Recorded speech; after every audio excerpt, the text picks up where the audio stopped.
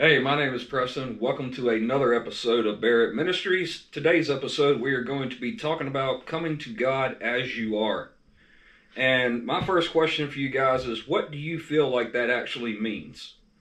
Well, I would like to share with you all what I thought it meant a long time ago. I was into a lot of things that I should not have been into, going through a phase of rebellion in my life. I was into heavy metal music. I was into dressing in the whole gothic attire and things of that sort. And I even went to church dressed, in all that gothic attire, wearing baggy pants, spike bracelets, dog chains around my necks. You name it, I wore it. Had my hair up in a mohawk, the whole 9 yards. And I used to use that as an excuse for coming to church dressed that way. There were people at church that would make comments, about my clothes, and I would use the whole excuse, well, Jesus said, come as you are, as a means of justifying that. But it wasn't until years later, after I spiritually grew up, that I realized that that's not at all what that means. And what it does mean is we have the honor and the privilege of being able to come to God as we are in our brokenness, our shame, our sin, our addictions, our mistakes, the burdens that we carry, even our physical problems. We are able to come to God however we are in the moment that we find ourselves right now. Think about it like this for a second. You look at people in the Bible. Look at Paul. Paul was a murderer. Paul hated Christians. Paul hated Jesus. But in the middle of Paul's brokenness, God saw fit to use him to become what I personally believe to be one of the greatest missionaries in history, if not the greatest missionary in history. Look at the woman who was about to be stoned to death for committing adultery. Jesus asked the people, or said to the people rather, let he who is without sin cast the first stone. One by one, they dropped their stones and walked off. And Jesus looked at the woman and said, where are your accusers? She looked around and she said, there are none, Lord. He said, neither do I accuse you. Go and sin no more. You look at the thief on the cross. Here he was in the process of being executed along with Jesus, right there beside him. And in the middle of his brokenness, right there, even at the point of death, he said, Lord, remember me when you come into your kingdom. And Jesus said, very truly I tell you, today you shall be with me in paradise. In these instances and other examples that we see in the Bible, Jesus stands there with open arms, welcoming us to come to him, no matter what we've got on us, no matter the dirt that's on you, no matter what kind of sin is in your life, no matter what kind of situations you faced in life. Jesus is offering his hand and is inviting you to come to him no matter what you look like right now, no matter what is going on in your life, no matter what your past looks like.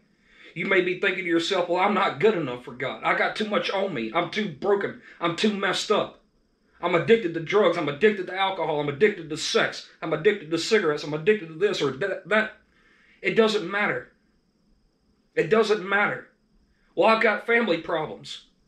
I got this going on. I got that going on. I got problems at work. It doesn't matter. Well, how can God use me? I ain't got but one leg. I can't think straight half the time. I'm on medication. I got ADHD, which I do, by the way. But I don't use it as an excuse. Look at my shirt. Make disciples, not excuses, right? We can't make excuses. God is inviting you to come to him just as you are. He loves you so much. He loves you right where you are, just as you are. But he also loves you too much to leave you there. That's the beauty of God's love. It knows no boundaries. It doesn't stop just because you've got a little bit of dirt in your life, just because you've got sin in your life. There is not a human being that has ever walked this earth that has not had sin in their life. But look at all the people that God has used. And look at all the people, including yourself, that God is willing to use if you allow him to do it. He's extending his hand to you. He is offering you a gift. But I'm going to say this, a gift can only be a gift if it has somebody there to receive it.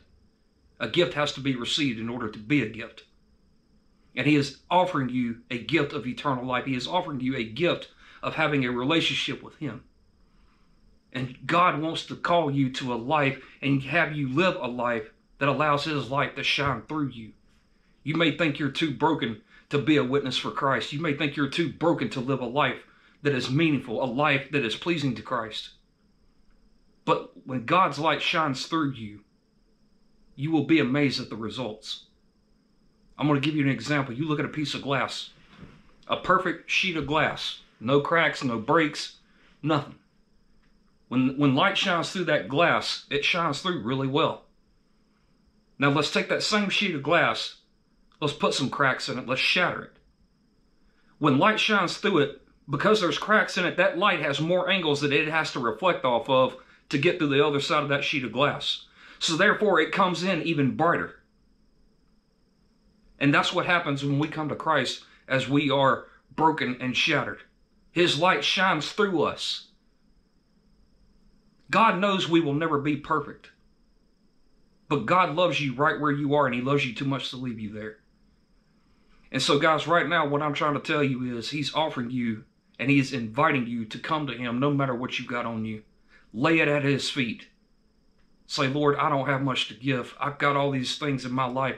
I've got all this brokenness in my life. But Lord, I love you. I want what you have for me. And I'm willing to lay down everything in my life. I'm willing to lay it at your feet. I surrender it all to you. And so what I'm going to do for anyone who may be lost or who isn't sure where they are with Christ, I'm going to pray a prayer. And if you have any desire, if you feel the Lord leading you to accept his invitation to live that new life that he has for you, to have a relationship with Jesus, just repeat this prayer after me. And so right now what I'm going to do, I'm going to go ahead and pray that prayer. Lord, I ask that you forgive me for my sins. Lord, I admit that I am a sinner. I realize that I am lost. I realize, Lord, that I have fallen short of your glory. And Lord, I know that you are extending your hand out to me right now, inviting me to have a relationship with you. Lord, I believe, Lord Jesus, that you are the Son of God. I do believe that you came to this earth to die for me. I do believe that you died and that you rose again on the third day. And that today you are sitting alive and well at the right hand of the Father. Lord, I believe you are my God. I know you love me. And Lord, I accept your invitation right now. I ask right now in the name of Jesus that you save my soul, that you forgive me for where I have failed, that you forgive me for my sins, and that you write my name in the Lamb's Book of Life. And Lord, this day forward, I ask that you help me to live my life to you. Help me to be in complete surrender to you, Lord. This day forward, I surrender my life to you, my brokenness, my burdens, my mistakes, my cares, my worries, whatever is weighing me down, Lord.